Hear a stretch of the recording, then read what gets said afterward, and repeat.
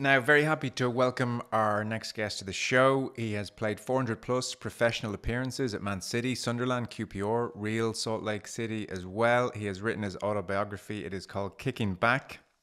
Nedum Onuoha, it's great to have you on the show. You're very Yeah. welcome. You're a bit young to be writing a book like this, but I suppose this is the way of football.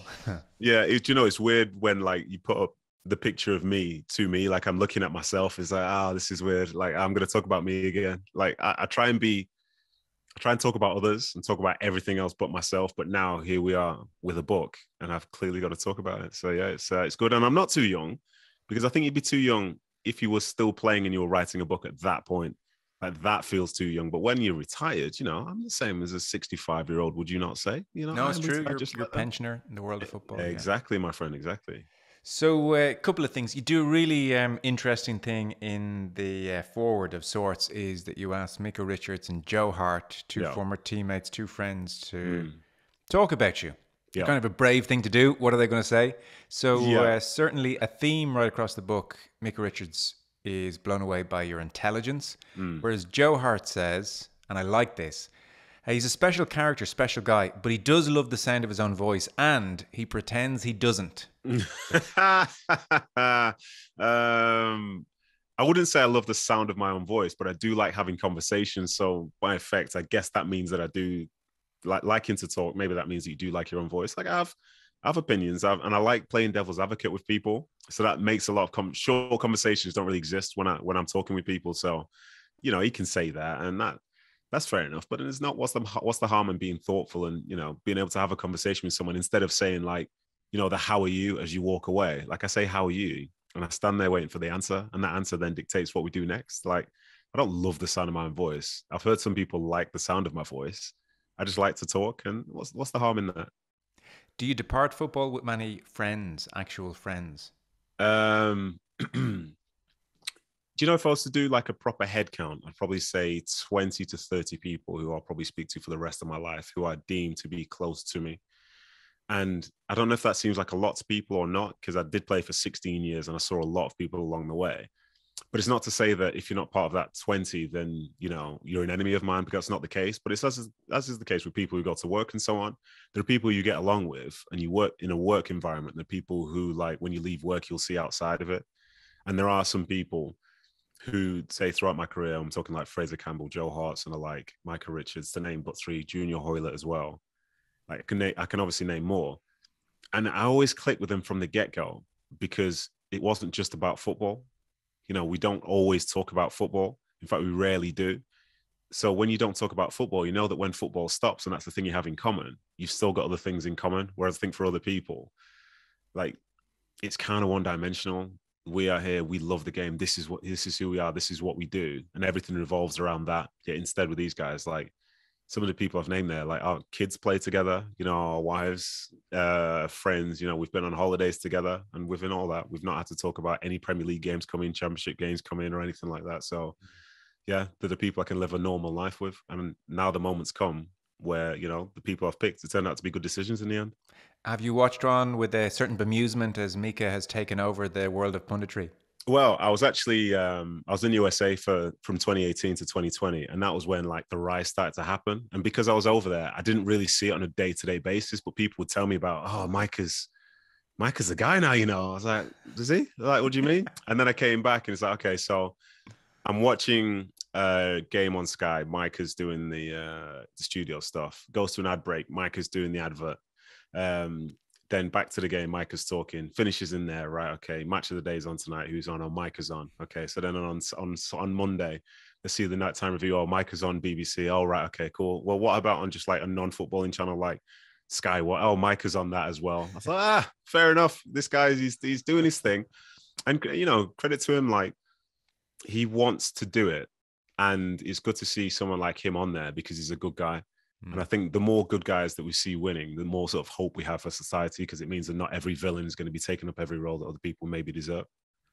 So I'm not too sure where to start with this book because there's so much in it. I mean, we might, if you don't mind, touching your parents and their experience Yeah. at the outset, because it's a road less traveled, I suppose. And Yeah. they seem like, I mean, I know your mother passed away very sadly, and you talk about that in the book, but They do seem like extraordinary people in so many ways, arriving into Manchester, starting from bottom up, and your father going Mm, to University of York and Manchester Metropolitan University, and becoming a maths teacher, and your mother, Dr. Antonia Onua, PhD, mm, and both determined that their children would have the very best possible education. Your father was in Royal Mail sorting office at night, and then he was a teacher by day, so mm, that you and your sisters could go to private school. Now, mm. if life is about luck, parents like that make you quite lucky. Yeah, I would totally agree. And only now in having three kids and seeing the amount of time and money that it costs to raise them, do I really, really appreciate the fact that they raised four in the way that they did. Because I'm coming from a far more privileged position than they did when they first did it. Because they were coming over to a new country, didn't understand how everything worked, couldn't get the jobs that they deserved and stuff like that. But they did their absolute best. And it cost them, whether it was health and, just financially and stuff like that. So they were, looking back, they were very good. Like, I think everyone believes they're a good person, but I believe I'm a good person. And I think a lot of that's come from the way that I was raised in that time, because it wasn't as simple as, say, just being a kid that was raised in Manchester. Like, I was a kid that was being raised in Manchester through very significant Nigerian traditions for a lot of that time. So I saw things in a different manner, but still felt things externally, which they didn't feel when they were growing up. So I think I've got the best of both. Like, the book is a lot about identity and alike. And I feel like I, home for me, for example, as a concept, when you have the name that I do, home is always Nigeria, because there'll be more people like me there than there are anywhere else in the world. But then home is also getting off a flight and arriving back in Manchester and knowing that I could basically close my eyes and walk back to my house and know exactly where I'm at every single point with my eyes closed, because I'm so familiar with that as well. So they did very, very well for me, for my sisters, gave us the best possible chance that we can. It's not to say that, we're all incredibly successful because of it, because we had to do things ourselves. But I think some of the ideas that they sort of put into us, and you saw the effort that they put in as well, it makes you want to work hard. It makes you want to do them proud. And as you get older, as I say, you realize like how much they were actually doing.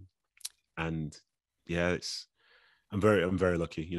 I'm a family first type of guy, and lots of people are as well. But I'll never change that. And I remember everything that they did, and there's not enough time left for me on this planet to be able to say to them, in the end, this will be me paying you back, because there was just so much of it when I was younger.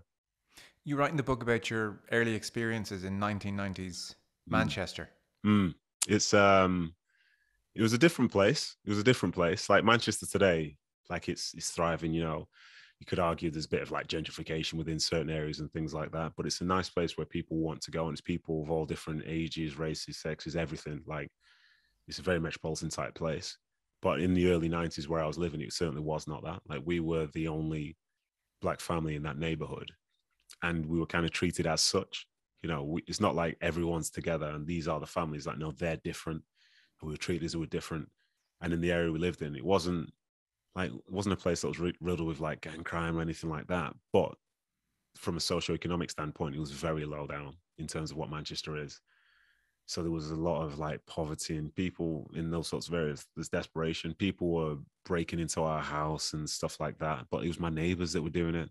People were lighting my parents' cars on fire and all this stuff. And as you're in a new country, like, thankfully, I look at my daughter now, my eldest daughter, and she's 8. Look at my second daughter, she's turned 5. And I think, well, I was 5 when I first came over to the UK. So a lot of the things which I saw then didn't have the same sort of impacts as it would have if I was a little bit older. Because for a lot of it back then it was bad. And don't get me wrong, I still loved going to school, making my friends and so on. But to say that it's the same place today as it was then would be a massive lie. But I suppose that's what we could say about most places. Hmm. What effect, if any, do you think that experience had on you? Um, it's a good question. I think there's no right or wrong way to live, but I think sometimes with certain people, like I've seen it here, wherever you are in terms of the hierarchy, socioeconomic situation, and so on. Someone that's like middle to the top, or somebody who's got had a silver spoon in their mouth from the get-go. They believe that like that's the only way to be, and that's the only way to think. But now in a position whereby I've earned money and I'm in a different category, I still remember the roots and what it's like to have not had anything. So every day that I live and every decision I make isn't made with a sort of careless disregard of like where I've come from. Journeys do matter. And in the same way, people who have no money don't understand how rich people work. Rich people tend not to know how people with no money work. But I think I've experienced all the different stages of that. And it means that I'm grounded. It means I understand the value of every pound. Like, I can afford things, but I'm always thinking about the price. I'm always thinking about it. And I don't know if that's a gift or a curse, but it matters. And you think about the consequence of each thing. And I suppose for somebody who's trying to do the best for themselves, for their family, for the generations to come, like, that sort of grounding I had from that point, it's good. And then to add to that, like, because I've not had perfect experiences throughout, like, I really appreciate the good ones. I really appreciate them, but I understand that some of those good ones aren't necessarily as real as you would like them to be, because there's something else that's always going on if you pay attention. You're open in the book about starting off on your £80 a week and being very sensible with your money. And man, I've saved £1,000 for the first time. And Incredible rich. moment. Yeah. Think of Filthy rich I was. I think of what I can do in Pizza Hut with all this money. Exactly, my friend. Yeah, exactly. And then you keep going and you remain very open, and it's, suddenly we get to a point where you're earning $1 million for the first time in a given year, which, by the way, could have been a lot more, but you were satisfied with that with the time, and on it goes. That experience of suddenly earning all of this money at such a young age and being financially secure, and that can have profound effects on different people. A touch surreal as well. Well, it must be an amazing thing to stick in your old debit card and check balance and see seven figures and think, oh my God, how is this real? Yeah, exactly. And you do that as well, by the way. Like, when you first start getting paid really well, like, you always look to see, like, this is actually happening. Because I remember I did that when I was getting £80 a week. Like, every Friday, as it kick in, I'd look and be like, yes. And even then, if we'd won a reserve game, like, we'd get £20 from that as well. So on a good week, I'm making £100 a week. Like, I'm king of Manchester with this type of money. So I think when I look back and think about all those stages when money starts coming in, like, the growth, it's like, it's steep. There's not a gradual increase of money, because you go from being like, you realize the stages of being like a youth team player to being a professional to be like a first team starting professional. It's like 3 different worlds, where the sort of the expectation around what you do and the amount of money you get paid for doing it is just so vast. So the quicker you go through those stages, the more that sort of increase can be like mind blowing. But at the end of the day, like, there are people like me, lots of people like me, who, like, never in their mind thought they could spend all the money that were being given anyway, whether it's £100 a week or £100,000 a week. But then there are other people who want to spend every single penny of it throughout the entire journey. And it's not to say one way's right, one way's wrong, but with football, as I realized in the second half of my career, you never know when your last year is going to be. You never know when your last contract's going to be. So some of those decisions you made from earlier, like, what you sort of feel the real consequences of them towards the end. And being at Queen's Park Rangers at 25, 26, and looking around and seeing like 32, 33-year-old type players around me, they were all planning for the end. And some of those were horror stories and some of those were positive stories. But for me, it made me think, well, I need to get ready for that point, even though at that stage I was only halfway through my career. You were at Man City from the age of 10. You were a striker until the age of 16. They converted you to a defender, and things happened fast and early for you. Kevin Keegan in 2003 brings you into the first team squad. You talk about Ali Benarbia playing a through ball to Anelka, and you say at the time, I'd no idea how he did it. I didn't see it coming. I didn't see where it was going. It went to Anelka, different level, and you'd been full-time a year, but you make your debut at 17, and in a League Cup a few days later, Norwich Monday off the bench for Richard Dunn. So you're up and running early. Yes, I was up and running very early, and so early to the fact that so for the first squad I was involved in was a home game against Chelsea. And I think it's the only game Chelsea lost in 2004 because Nicholas Anelka scored a penalty to win. And I was at college when I got the call to say, what number do you want? If you want to talk about like a sudden moment of madness, like, I was literally just at college and said, what number do you want? And I said, I don't know. The next thing, I'm number 16, and 2 days later, I'm sitting on the bench and Mourinho's like on the other bench. And this is like Chelsea Football Club, who, as I say, lost 1 game all season. And I'm just like there potentially about to play in it. But I was just in the canteen cafeteria area 2 days earlier, just talking to students. And I had my student card, my NUS card, all that stuff. So the rise can be truly remarkable. I think once you come in full time at 16, anything goes. Because I remember at 16, I was playing for the under-17s, and everyone said, "Oh, you've made it when you play for the under-19s." Then, if you're playing for the 90s, you made it when you play for the reserves. But at that time, the two training grounds were separate. So the academy training ground and the reserve first team training ground were separate. So then it's like, well, if you make it to that training ground, then anything goes. Because at that point, you'd be a supplementary player. So they might bring you across on Fridays to do set pieces and stuff and be basically just be a mannequin or just like a whipping boy for them working on whatever they're working on. But it's far easier to impress someone when you're right in front of them, as opposed to when you're at the other training ground and people are telling you how well you're doing, or they come in to watch you on a Saturday morning or something because you've got an academy game. So it does happen very quickly, but that's the nature of football, isn't it? Like you can go from being the bottom ranked person to opportunity putting you in at number one just out the blue. And I've seen so many players start their careers just like that, and ours no different. The other thing which is so precarious and changeable, of course, is managers. And Yeah. you play under 11 managers, I think you say. Yeah, just the 11, yeah. English 16 football. years. Yeah.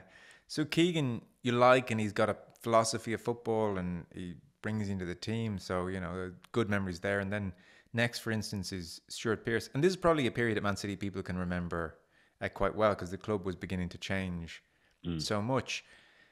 Because it is really interesting reading the book. I do scratch my head a touch at man management, or at the quality of management in this multi-billion pound industry. And, you know, Pierce, for instance, something which really sticks in your head is in January in 06, you get a bang to your knee, someone falls on your knee, and it turns out you've ruptured your medial ligament, but Stuart Pearce says you'll be fine, get up. Yeah. And you weren't one to stay on the ground necessarily. No. And so you find yourself just absolutely furious. And just these kind of, I'm sure that's happening on training grounds up and down the country all the time. Yeah, 100%. And the management thing is like, it can be such a key attribute, because if you're a good man manager, then you don't need to be the best coach, because it means that the players will always work their hardest for you. And even though you can't create a perfect plan, an okay plan can become a good one.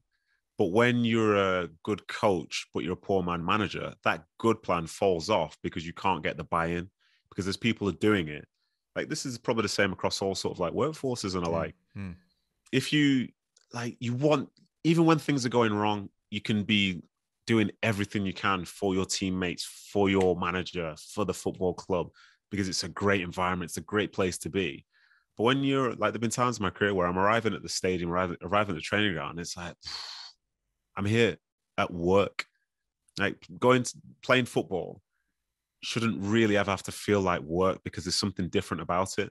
But depending on the environment that's set by the coaching staff and by, say, the club in general, I think it certainly can feel like that, because it should be joy. Like, people play football because they love it.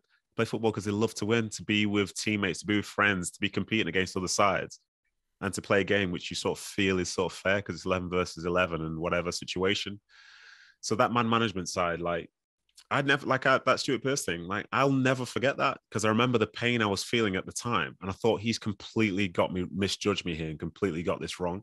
And it's happened a couple of times. Happened with Harry Redknapp when I was at QPR as well. Happened, I think, with Mancini at City. And like, as is the case for everyone, like, you take pride in who you are. So when somebody basically accuses you of being something else and treats you as such, like, you're not just going to forget about that. And then that's when the sort of, not grudges of stuff happen, but, you know, when they're talking, you're not listening to the same sort of intent as you would do if it's somebody that you really, really sort of like buy into. And I think there've been tons of managers who I've seen like that, where they just can't captivate the room. Like, for example, when you go and sit in a video room on a Friday before a game on a Saturday, there's some managers who know that, like, players lose interest quite quickly. So they're entertaining, they've got charm, they're getting people involved in all this. And then the other ones where, like, where people are only in there because they have to be, and they don't want to be, because if you don't turn up, this person's going to, like, ban you from the training ground and stuff like that. So, you know, it's not to say authoritarians don't work, but an authoritarian with, like, a bit of charisma might bring success. Pierce was replaced by Sven, and further to your point, even as that unravelled a touch and finished with an 8-1 defeat. Yeah.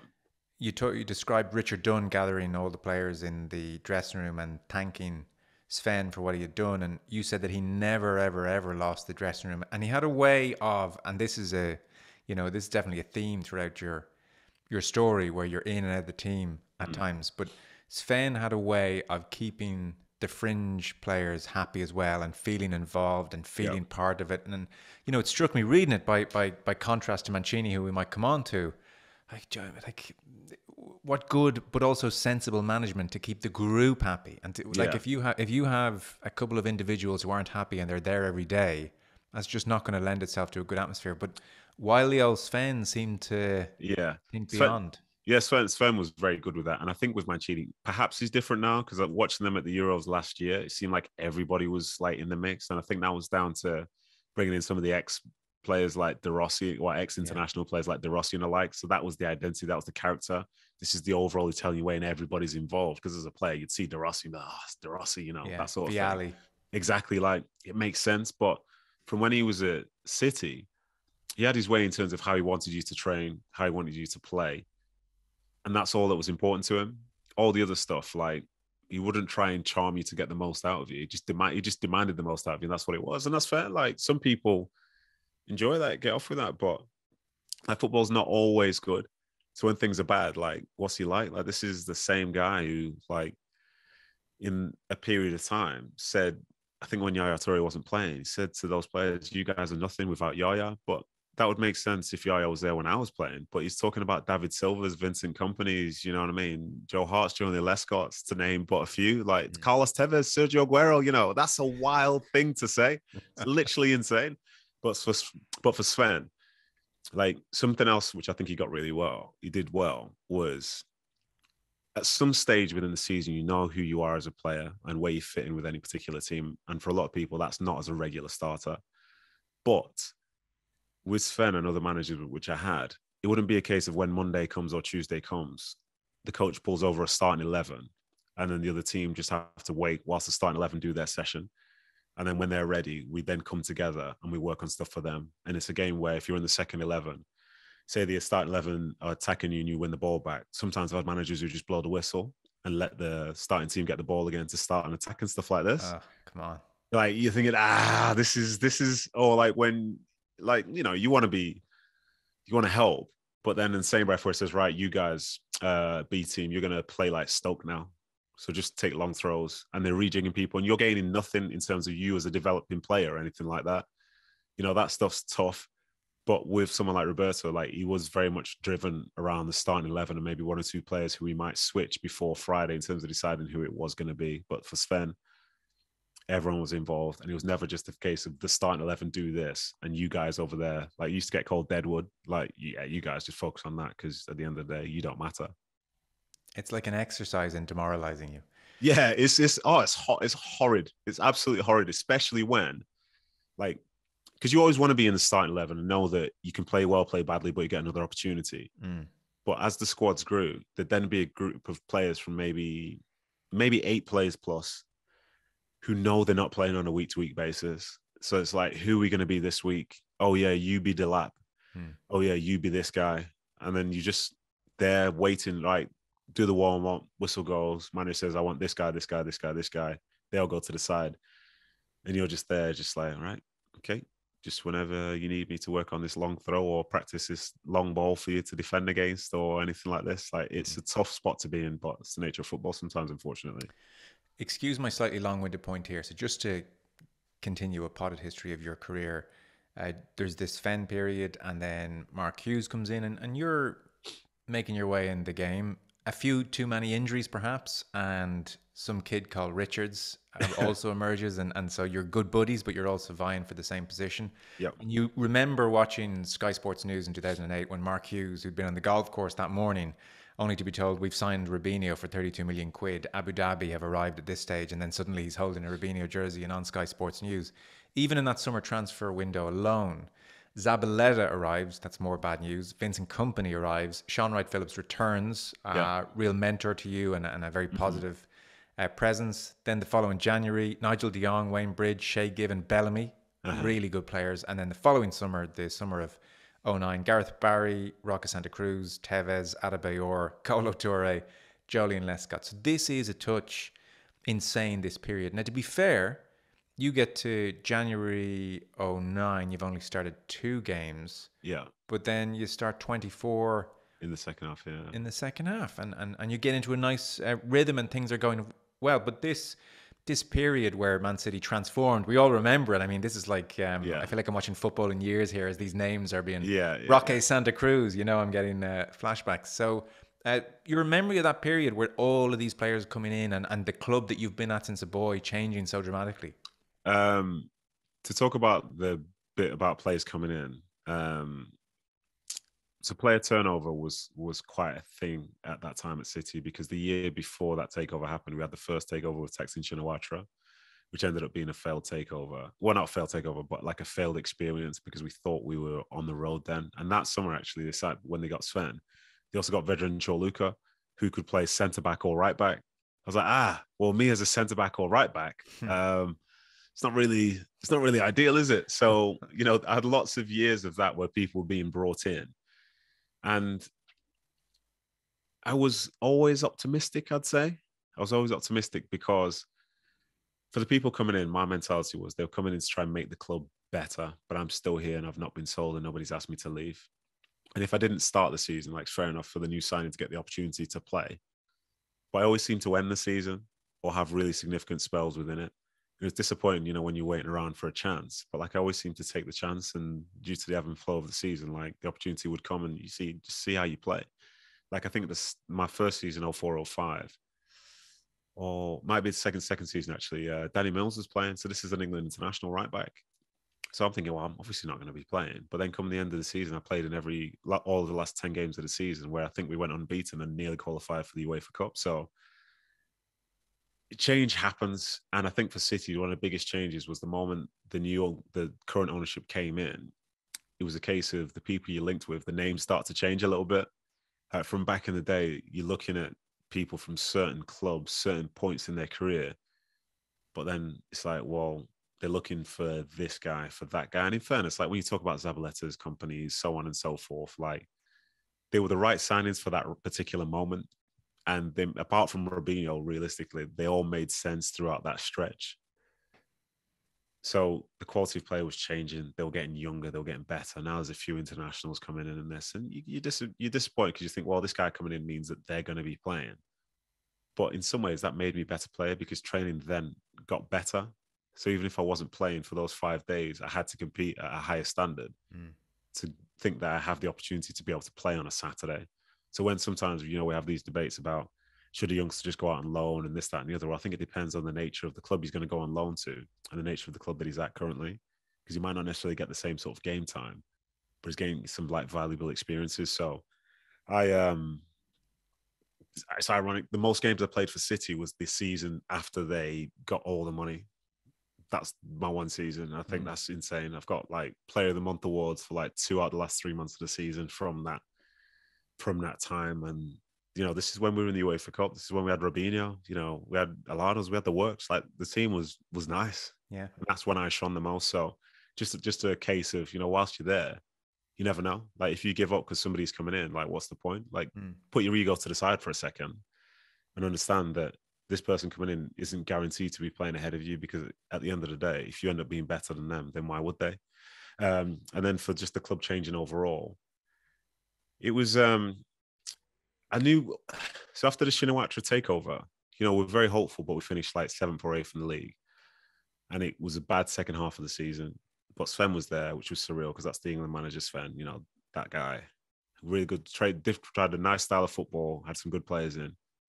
And then the next year, I was like semi-skeptical when the ownership came in, because it said they wanted to win, they said they wanted to do that. But as is the case of anybody of our sort of generation, born in the 80s, like, just because City say they're going to win a league, or their ambition is to win a league or to win a cup competition, doesn't make it so, because there's United, there's Liverpool, there's Chelsea, there's Arsenal, there's Spurs, whoever. Like, all these other teams still do exist.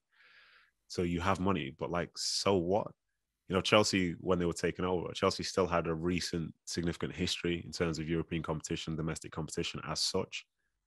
As a City, we didn't have that. Like, we didn't have a Manchester derby every year from when the Premier League started, because we spent multiple years outside of the Premier League. I think some people forget that. So when they said this is what it's going to be, I was like, okay. And then one international break. I didn't get called up for England on 21, so I was there for the week training. But the training ground we had, They've just built a new space inside it in 10 days. It's one of the most like incredible. It's like, when you see those like makeover shows on TV or something, it was insane because it's a big old training ground and everything changed. People must have gone away and they came back as like, oh, right. So this is the new training ground. I went, all right. So they've got the infrastructure. And then little by little, the type of player they were bringing in, the mentalities that were coming in. And then when Mancini came in, to be fair, he was a manager who expected success. And that there then started to sort of trickle down through the club. And before you know it, there was a point where in 2008, we won against Man United at Old Trafford. That was the first time in 34 years. And now you look at City and people go to Old Trafford expecting to win. That change in mentality was when I was seeing that like this place is for real, because there's nobody that's jaded about Manchester derbies. It's just people get excited because it's a chance to get 3 points at Old Trafford.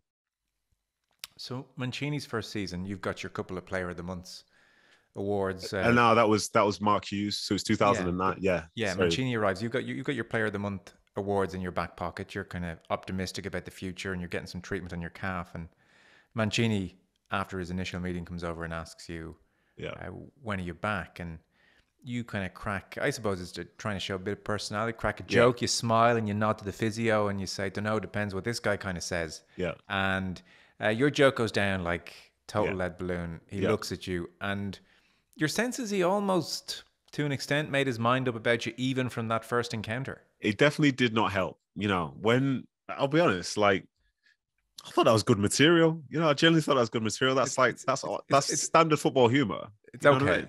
Yeah. Well, I thought it was good anyway. Okay. But like the physio's involved, he's having a joke as well. Like, yeah, sure. You're bringing everyone in. Yeah. A player is injured. How long's the player out for? Well, he just got injured 2 days ago. And it's a grade 2 thing, which is like a medium level type injury. The player's clearly not going to be training today or next week or whatever. So I can't put a time frame on it. But one thing that people knew when I was injured, like I worked very hard to come back, like exceptionally hard. There's no slacking at all. But he just wasn't having it. Just literally wasn't having it at all. And I think looking back, like that was the only time I think when a new manager came in where I wasn't available in that moment. Because then you realize the importance of first impressions. And some of those first impressions are stuff on the field. There are people who you must have watched the club beforehand and so on, but you immediately start to think about who he trusts and who he doesn't. And there's a group of us who just couldn't care any less about. And when I then came back to train, it wasn't like he was greeted with a pat on the back or anything like that. It's just like, here he is. I remember this guy.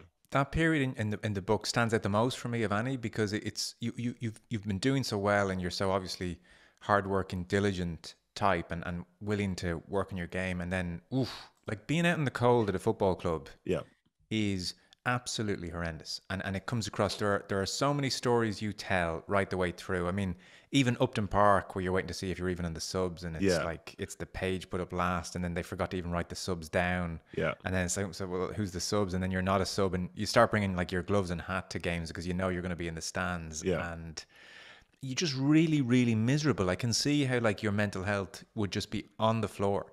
Yeah. That's 100% right. And for me personally, about that time, it's being out in the cold at the place I called home.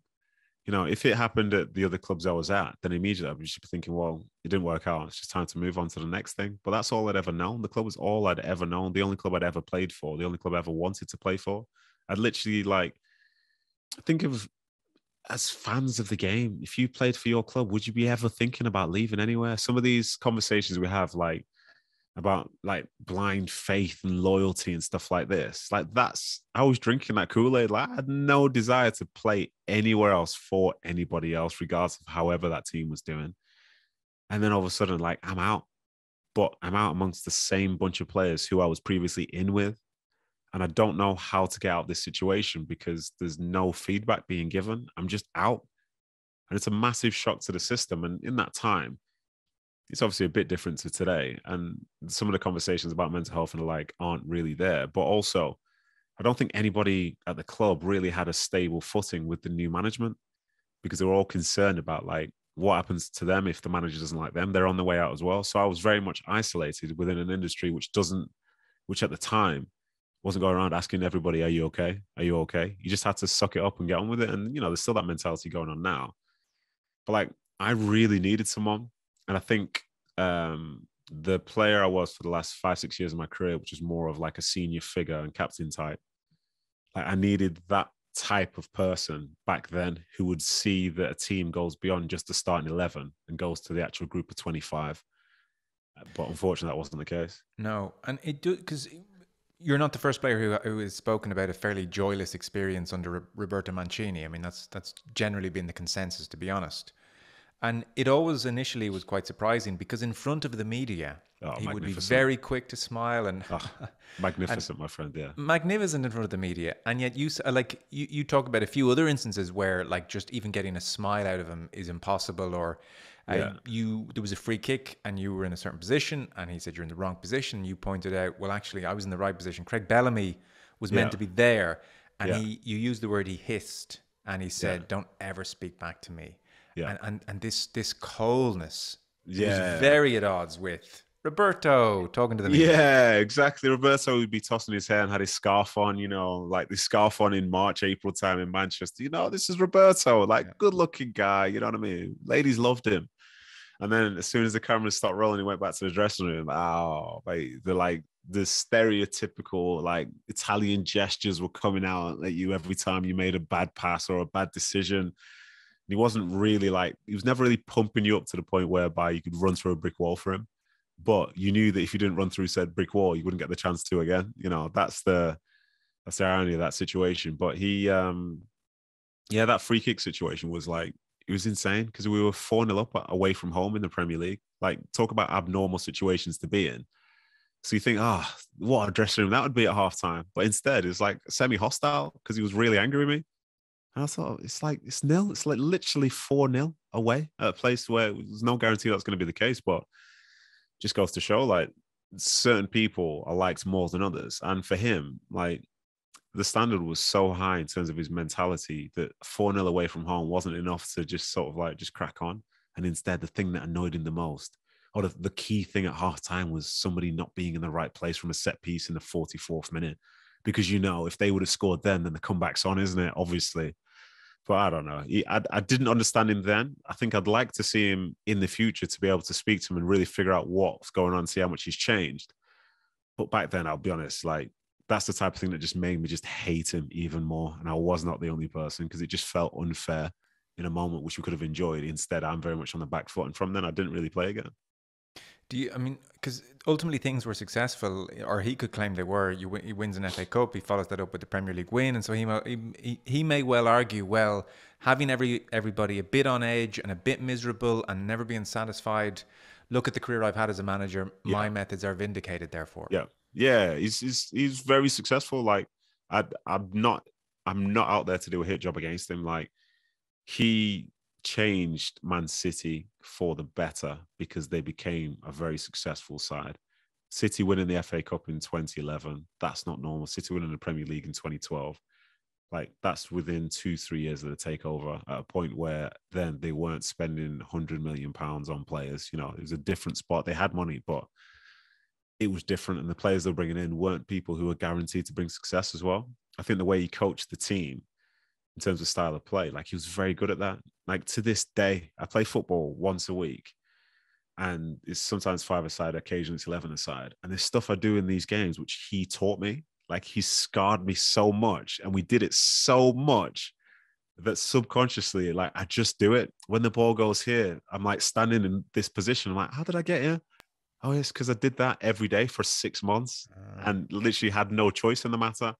So he was what more could you ask for from a coach? But unfortunately, he was distinctly lacking as a person. But from a coaching standpoint, I think for me, the best coaches are the ones, as in I'm saying coaches specifically, are the ones who get teams to play exactly how they want them to according to their vision.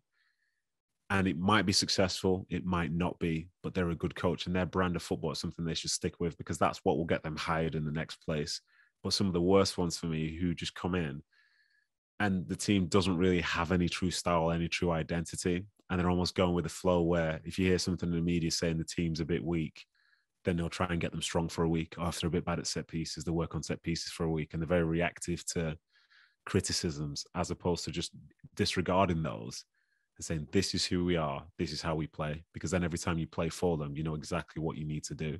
And you might not enjoy it, if they say everyone's got to balance on one leg for 45 minutes at a time. But if they get you doing it, then surely that's a success from a managerial standpoint. So 2012, you depart Manchester City. You'd been there since you were 10. You make Yep. your debut at 17. And certain managers there, and timing is everything, certain managers were right behind you. And then there's Mancini, for instance, and I suppose it ends.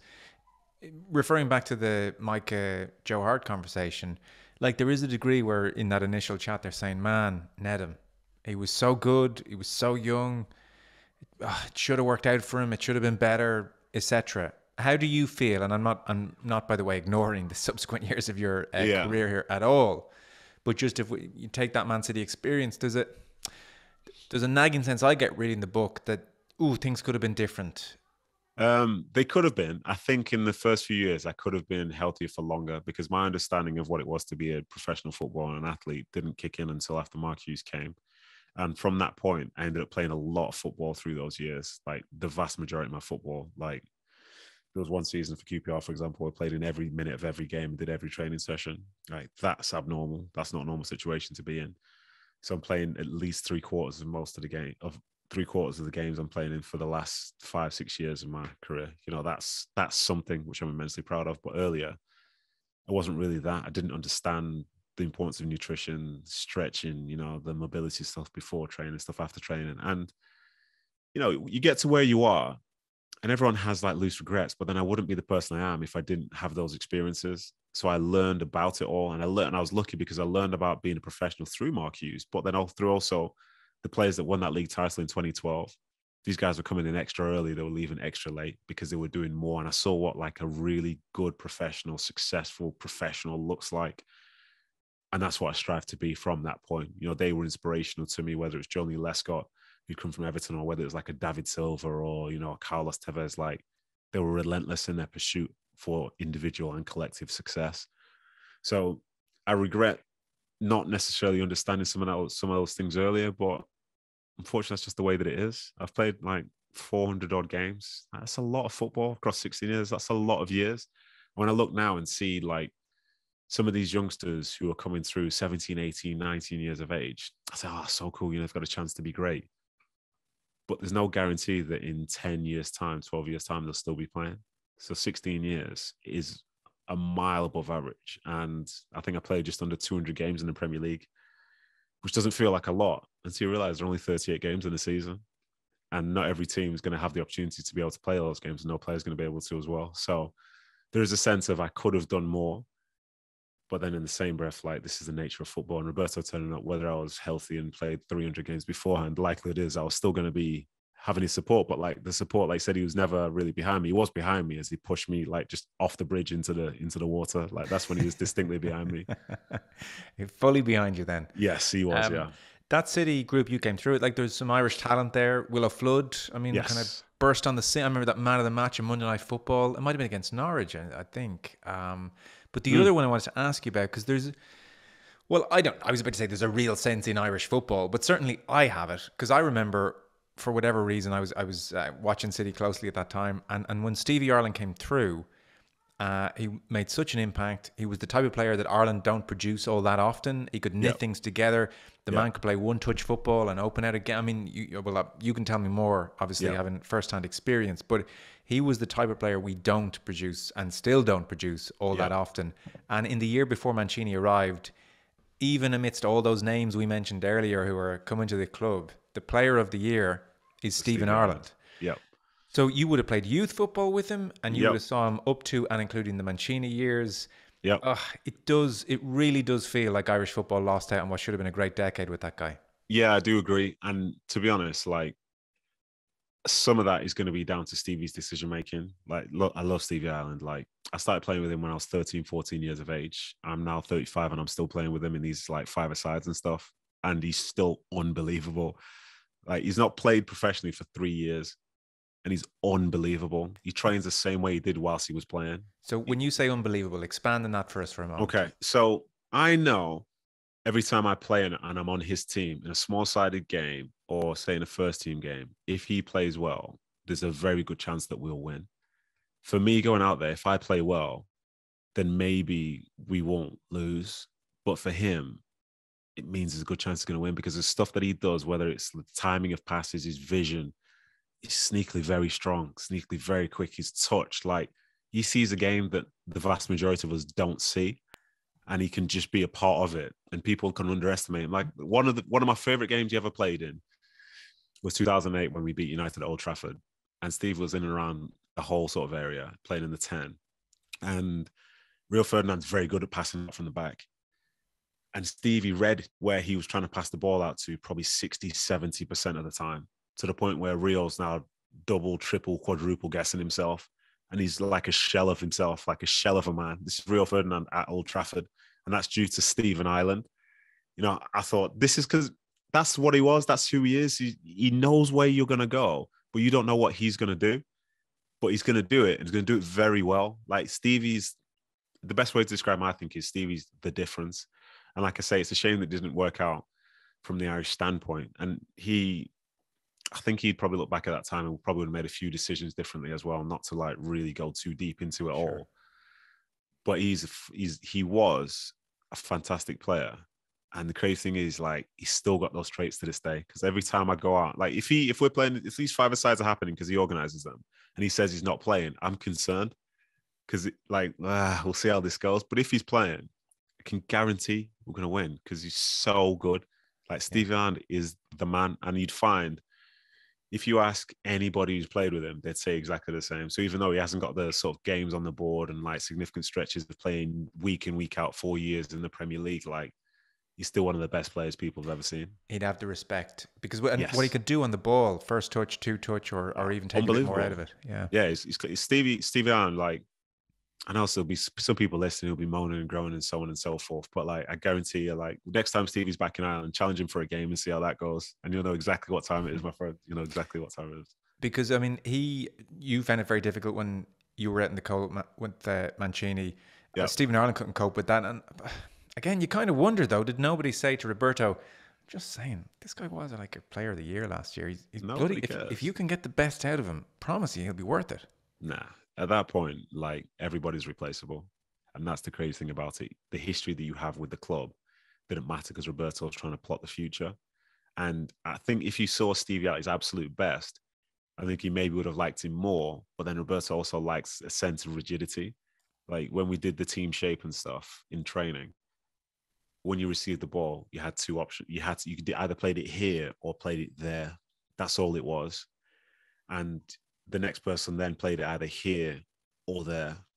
And we did it every single day. And if you didn't play it here or there, he stops the whole session and he'll restart it again. We'll do this again. We'll do this again. We'll do this again. So when you think about somebody as creative as Stevie Ireland and the sort of fluidity which you might have in terms of moving around positions and even still, like, annoyingly, Stevie Ireland would do better in this era for City because there is more a level of fluidity, especially amongst the front line.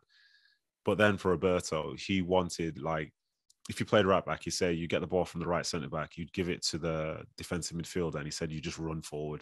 He said just go, go, go, and then centre So I'm giving too much away here. Let's not watch this out. Watch out for this next time they're playing. So the right back goes to the defensive midfielder, who then plays it to the right winger. For example, the one of the nines drops in to set the ball, to get the set from the right winger, who then plays it down the channel for the right back to get across in, and the first nine makes the first run. The left winger gets in at the back post, and the other nine comes in at the 12-yard spot. Like, that's Mancini's wet dream. That he loved that with a passion. Like, that's his thing. When that goes into the goal there, like, oh mate, it's an incredible scene. But that's his bag. That's who he is. So Stevie, in that, like, who is he? Yeah. Who would he be in that setup? Oh, he's a faceless cog. And exactly. So when you watch Italy now, do you see those patterns? I see certain patterns, yeah, not to the same extent, because at times, they'll play for a three at the back and so on. And, Italian football culture is very, like, it's been tactical for years, more so than, say, English football had been. But he's very specific. Like, certain things have to happen. Certain things have to be done a certain way. Like, even when somebody looks like they're about to do a long ball, all four defenders come narrow and you're just run back doing this particular run back as well, where your shoulders are open this way. Like, it's so detailed. And unfortunately, lots of creative players wouldn't fit in within that. Yeah. So that's a shame. But this Italian team, the European champions, just a shame they can't be world champions this year as well. I don't want to take up too much more of your time, and we've spent too long already. So I'm going to ask some uh, unfairly short questions about broad chunks Yeah, of of your course. Yeah, career. of course. QPR 2012 to 2018, again, experiences of Harry Redknapp, which are kind of disappointing in comparison with what I might have thought. And then big characters like Ian Holloway and Yeah. uh, QPR at that stage is a bit of a roller coaster. On the whole, did you enjoy that period of your career, that being that senior player and being fit for one thing? Yeah, I enjoyed it more so in the final 3 years when I was captain. I think the years before that, when it was more of an up and down, being in, being out, like we had just Jose Singh playing a lot of games ahead of me in that second season after I'd played and we'd stayed up. Then Harry came in. Harry didn't understand me as a person, felt like he wasn't really having me for that first season in the Premier League. Then the championship year, like I was one of the players of the season, I believe. So um, looking back, like I appreciate this experience overall because it was hard. There were long stretches in that which were very, very hard because we were losing a lot of games and I was a long way from home. But I played, I think, 220 something games for them, of which a lot of those were in the Premier League as well. And I was Mm. captain for 3 years. So realistically, like I look back and I'm very fond of that because some people don't play that many games in their entire career, yet still was able to do that as captain. And some of my best memories of football came whilst playing for QPR at Loftus Road. So Bit of I'm very happy with it. vindication after the City exit as well, maybe. Nah, I wouldn't say that because it was a totally different experience. Because in a time like I say to people in Manchester, like, all City needed to be successful was for me to leave, because that's essentially what happened. So I wouldn't say vindication because I still believe that I left QPR. I left for QPR in the Premier League. Then I ended up spending 3 years, possibly four, in the Championship with QPR. And I was adamant through all those years that I was a Premier League player because that's what I'd done before. And I was Mm. more experienced in the Premier League than in the Championship. So it wasn't vindication because I ended up not playing in the Premier League again after I left, after QPR went down the second time. Mm. So it was a chance to play, but not necessarily the level I thought that was. Fair enough. Do you know what you're going to do with the next 36 years? I'm going to try and do as little work as possible because I'm very privileged to have looked after the money and stuff that I made. Because as we see in the book, like I've been saving £80 a week at a time for a lot of years now. So just purely off interest alone, I'm flying. So That's I'm what an amazing thing to be able to say in your mid 30s, by the way. yeah, it's incredible. But I think this is the difference between myself and lots of other players. Like football is their identity, whereas for me, it never has been. It's been Mm. something that I do. If I introduce myself to someone, I don't say I play football. I just say I'm Nedum. Whereas a lot of people who say I'm such and such, I play football for this team in the Premier League and I'm important. But I've never cared about that. I will talk to anyone about football, but it's because they want to talk about it as opposed to me. So in retirement, I do certain bits for media for the BBC. I've got ESPN and a few other networks like that. But I do it as a hobby as opposed to a profession. And for me, the most important thing is just being able to enjoy life and create my own schedule. Because for 16 to 18 years, like you'd be getting schedules at 11 o'clock at night saying you've got to be in at 7 o'clock the next morning and you're going to travel to this place and say bye to your family because you're not going to see them for 3-4 days. But now Mm. it's like, no, I'm going to see my family for 3-4 days. And then if I want to do media, I'll do it. So you'll probably see me occasionally on some sort of media platform every so often. Mm. But it's out of enjoyment, I suppose, as opposed to Exactly. Yeah. obligation. Man, that's a Yeah. great space to be in. Mhm. One last point. Throughout the book, you talk about the experience, and I think you were of that generation. Gary Neville has spoken recently about, uh, I don't want to misquote him here or be too harsh, but certainly his regret at not doing more as a fellow player when those around him were subject to racism Yeah. from the stands, and Yep. thinking, like, why did we not talk about that in the dressing room? What the hell was going on in comparison with now, where thankfully, whilst the situation is not perfect, you feel at least there is an attempt at a genuine reaction. Whereas back in your day, Serbian fans abusing you, Joe Hart Yeah. right beside you, Yeah. it's like there was a degree of paralysis about not quite knowing what to do Yeah. or how to handle this situation.